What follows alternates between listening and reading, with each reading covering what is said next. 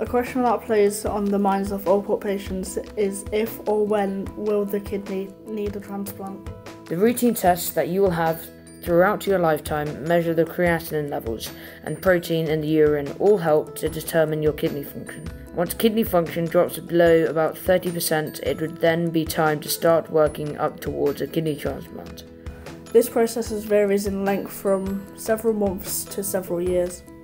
There are many factors that can affect this, including how well a person is living with reduced kidney function, donor availability, and whether the patient is well enough to undergo the transplant procedure.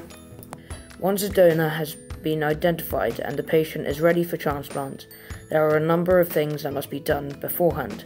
The patient needs all immunisations to be up to date, including live vaccines which cannot be given after a kidney transplant. The patient has a full MOT to check they are otherwise healthy and well, with no infections or extremes of blood pressure. The transplant process itself is typically 7 to 10 days from going into the hospital to coming out with a new kidney. Surgery takes approximately 6 hours. The plumbing of the new kidney takes a mere 40 minutes. Once the correct place for the new kidney has been found, blood vessels are clamped to stop blood flow. The kidney is fitted and the blood vessels are connected.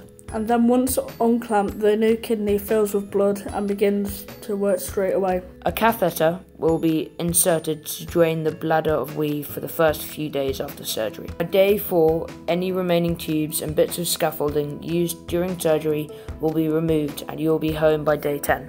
After surgery, it is important to keep hydrated by drinking 2 litres of water a day and take your medicines.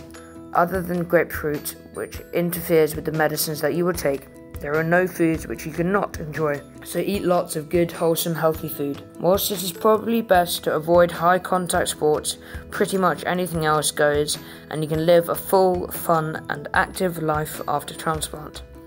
Typically, a kidney transplant lasts 10 to 15 years. But there has been stories for it lasting up to 40 years. This video has been made possible by the Alport community.